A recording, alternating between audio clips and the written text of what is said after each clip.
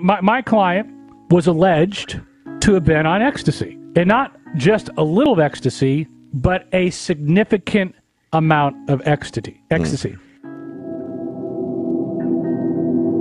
And then what he did, and I'm not picking on you on it at all, but I'm not serious. I'm serious. Yeah. But he did what's called huffing, and where he'd take ecstasy, and at that time people put themselves in cars and turn the heat up to intensify the buzz. And he blacked out. And he was driving down the road at a high rate of speed, alone, in his car. With the windows rolled up, the heat is on.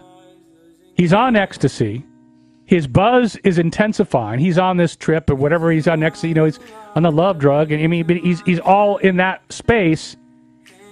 And as John said, he completely blacked out and plowed right square smack dab into John's wife. And John, give us where was she going? She was on her way to work. She had just left breakfast. She always went every morning and had breakfast. She was really into reading the Bible during breakfast. So she was reading the Bible. She got in her car. She was on her way to work, and that was it, man. She hit a concrete pole. He hit a wooden pole.